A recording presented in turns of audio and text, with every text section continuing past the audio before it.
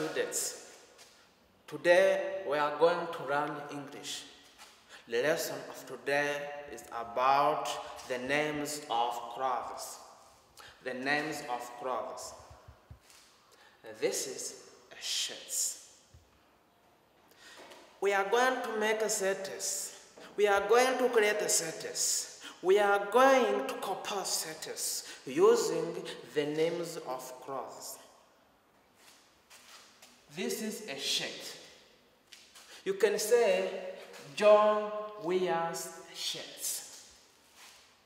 As I said, sentences should have many parts. Somebody who does an action is a subject. The action is to wear, to put on, or to clothe. John wears shirts. John put on shirts. John dresses shirts. Verb and objects. This is a trousers. A trousers. You can say, John wears a trouser. John wears trouser. John puts on a trouser. John dresses a trouser. Or John clothes a trouser.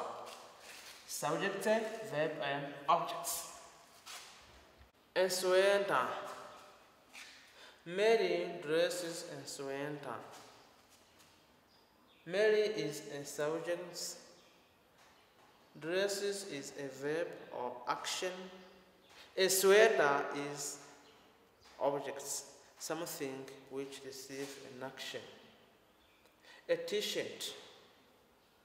Mary wears a t-shirt. What does Mary wears? What does Mary put on? A t-shirt. Objects. Here is subject, here is the verb. Then, what's this? This is a dress. To make a sentence, you can say, Anna dresses a dress. As I said, sentence should have three main parts. Someone who does an action is Anna. The action is to dress. Something which receives an action is a dress. Objects. Socks. To make a sentence, you can say, Anna puts on socks. Someone who does an action is Anna. The action Anna does is to put on. Verb. What does Anna put on? A socks or objects. Shorts. Eric wears shorts. Eric wears shorts. Someone who does an action is Eric. The action is to wear. What receives an action is a shorts. A skirt. A skirt.